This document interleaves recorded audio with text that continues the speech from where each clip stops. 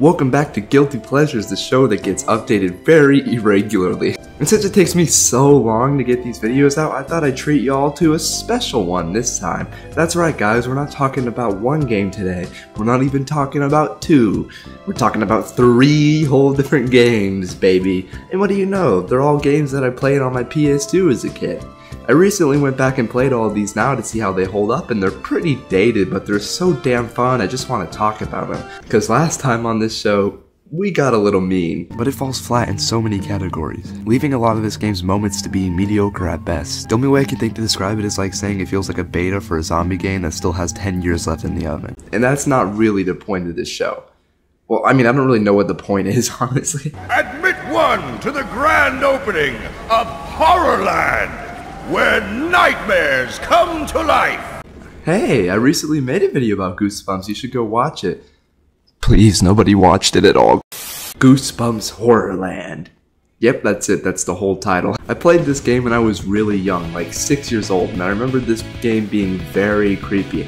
I remember Horrorland being this massive, sprawling, labyrinthian nightmare. I remember the challenges being super difficult, and I remember really wanting this shirt for some reason. But in retrospect, all these years later, it's not nearly as scary as I once remembered. It's not really scary at all. The challenges in mini games are kind of fun, but they get boring after a while. And this shirt, I still kind of want it, it's pretty sick. I want your blood.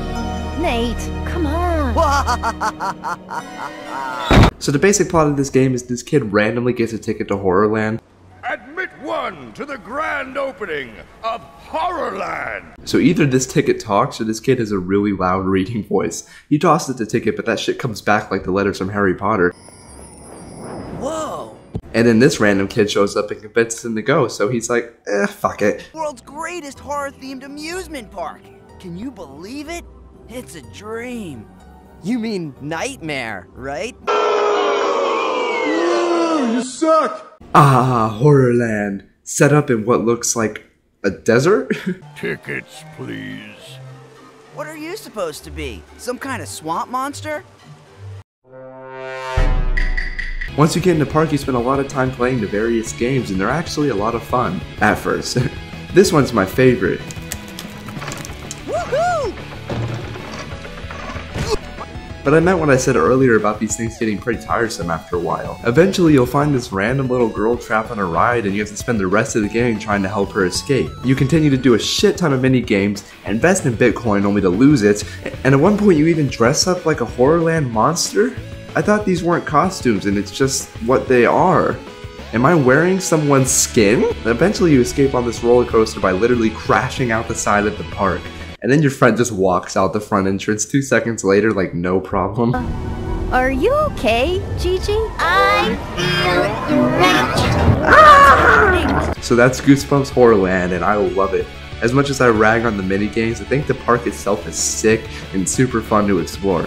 There's several unique areas, all with their different aesthetics, like the dark castle, the lake of blood, the weird futuristic looking area, and the fucking swamp that has so many damn creatures in it, I was half expecting Swamp Thing to pop out of the corner at any moment. I'd even take Man Thing, I guess. And for what it's worth, some of the mini games were a lot of fun, so I guess I enjoyed this replay. Also, this game is so fucking easy, I don't know how I couldn't beat it as a child.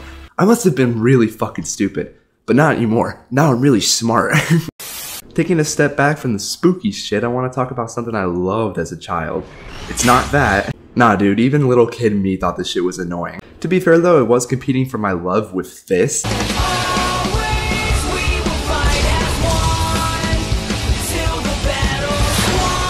So good luck with that. Although I do kinda like this clip. Hunting the infection called crime, a sickness that sneaks in through the cracks.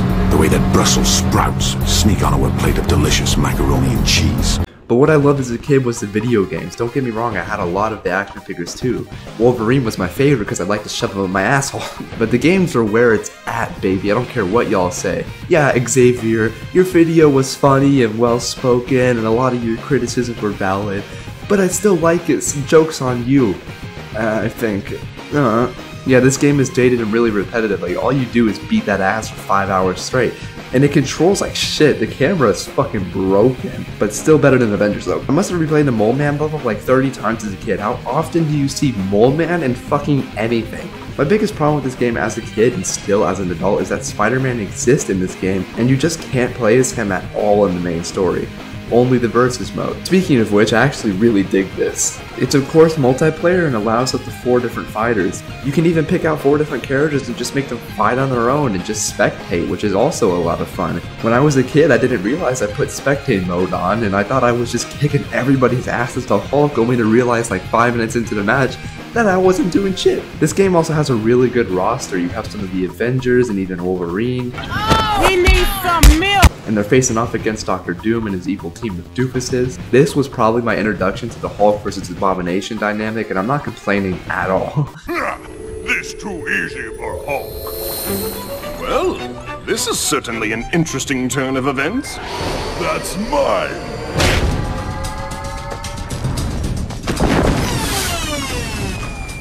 Unfortunately, I got pretty bored with this game this time around, and there's not really a whole lot I want to talk about, which is why I never made a solo video on it. One thing I will give this game credit for, though, is taking up so many random nostalgic slots in my head. You know what I mean, guys? Where just like a random 3-second memory of a game just sticks in your brain forever, like this. That's it. That's the whole memory. But anyway, let's move on from this Lego-like beat-em-up game about superheroes to a Lego-like beat-em-up game about Scooby-Doo. I was gonna make a whole video about this game, but like the last game, it doesn't really warrant one. That's not to say it's a bad game. In fact, I enjoyed this one a lot. It's a 3D platformer beat-em-up puzzle thing. Look, I'm not entirely sure what to call it. It feels like a Lego game, except they're not Legos, they're just little people. This game follows everyone's favorite group as we play through some of their very first investigations. The whole gang's here. You got Young Fred, which sounds like a rapper name, Daphne, Velma, no not that one, yeah that one. And who could forget Scooby-Doo himself and his best friend Shag. Oh god, dude. This guy looks exactly like me. He even walks the same as me. Getting back on topic, I'm actually really excited to be revisiting this game. It's really one of the first games I fell in love with as a kid. This is the shit I would think about to get me through my hard day of first grade. I played this game like my life depended on it. If I had free time, I played this game. And I was a kid, so I had a lot of free time. Everything from this game is engraved in my head, from the fun music to the cool levels of unique designs. And some of my favorite Scooby-Doo villains can be found in this game. I'm not a Scooby-Doo expert, so I have no clue if these are unique characters or not, so someone let me know in the comments, I guess. So I'll stop digging around now and actually boot up the game. Oh fuck, oh shit, I remember this. Oh hell yeah, this game fucking slaps, dude. Okay, now you're just starting to freak me out, dude, stop. Dude, freaking stop. Starting up the game, it gets right into the plot. Wow, a little on edge? Sorry, Velma. Like we haven't eaten since the snack after lunchtime snack. Shaggy. Ooh.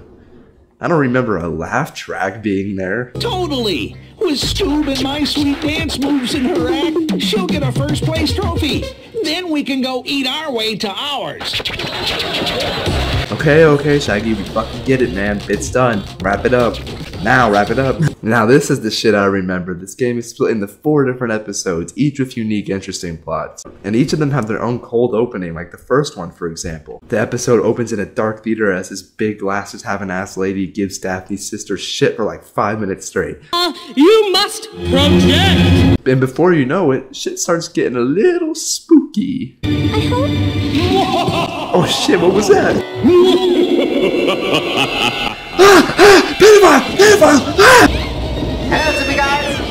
Then the gang arrive at school to save the day. Basically every level plays out like this, but they're so fun and unique that I never really get tired of it. The gameplay itself is really simple. You just beat guys up and jump over obstacles. Each character having their own moveset, like Shaggy, who apparently has a slingshot now. Velma and her infinite supply of books. Daphne does karate like in the movie. Fred just punches people, kind of like how he just says fuck. And Scooby uses the sausage link for some reason. Aside from the fighting, you have the occasional puzzle. And these little chase scenes are fun even though you can't fucking see anything. The boss fights are even pretty fun even though they're extremely simple, which is to be expected. This is by far the best game we've covered in this video. Usually I'm a little let down by my childhood games when I go back to play them, but this one holds up surprisingly well. Go play this shit if you can find a copy. It's not that hard, honestly. It's like on eBay for $10. And that's gonna do it for episode 4 of Guilty Pleasures, guys. I hope you enjoyed this one. I personally think it's probably the best episode yet. Really wanted the pacing on this one to be nice and smooth. And I also didn't want to sound like I was about to fucking fall asleep like I was last time. I wasn't actually about to, but it fucking sounds like I was. So yeah, guys, thank you again for watching. If you enjoyed this, maybe like and subscribe, and I will see you next time in like, probably 2 decades with episode 5 of Guilty Pleasures.